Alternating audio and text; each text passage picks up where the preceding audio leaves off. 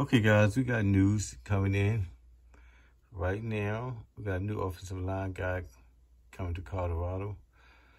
It would be nice if he could play this weekend for the upcoming game. But let's listen to who's coming.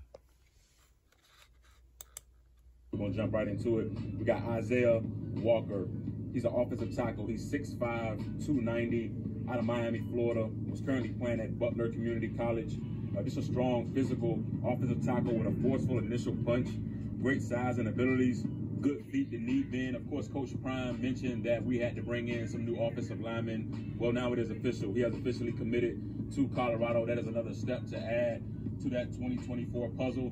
Of course, the offensive line is something that we really need. And we're going to get some offensive line that are going to come in, that are going to protect Shedeur Sanders, and that are going to open up lanes for the run game. Of course, this young man had other opportunities as well: Syracuse, Houston, Tulsa, just to name a few. But well, that's who's coming in. Kindly hit the like button, subscribe button, and I'm done breaking bread.